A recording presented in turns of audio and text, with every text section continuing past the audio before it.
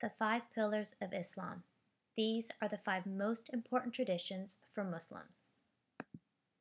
Shahada. Shahada means profession of faith. It is the first pillar that Muslims must follow. For this pillar, Muslims must declare there is no God but Allah and Muhammad is his prophet.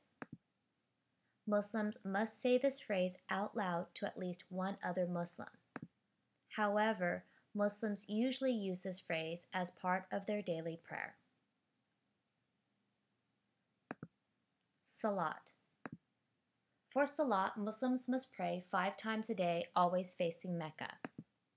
The 5 times of prayer are morning, noon, afternoon, evening, and night. Before Muslims do their ritual prayers, they must do a ritual washing.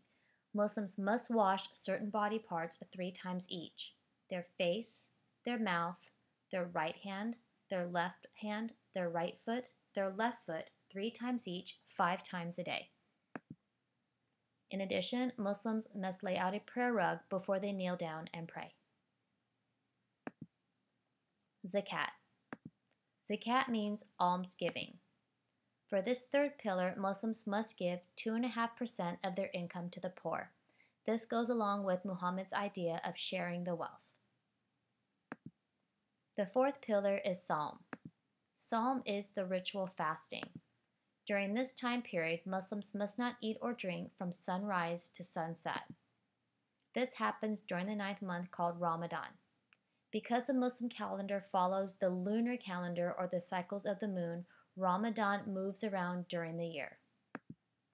The purpose of Psalm is for Muslims to empathize with the poor and to appreciate what Allah has given. Hajj. The 5th pillar is the pilgrimage to Mecca. Muslims must go to Mecca at least once in their lifetime.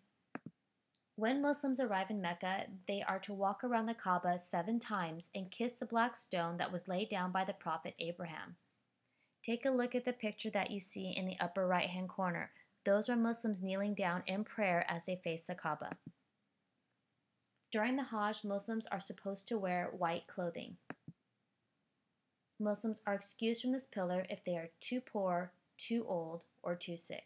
Otherwise, all Muslims are expected to complete the Hajj.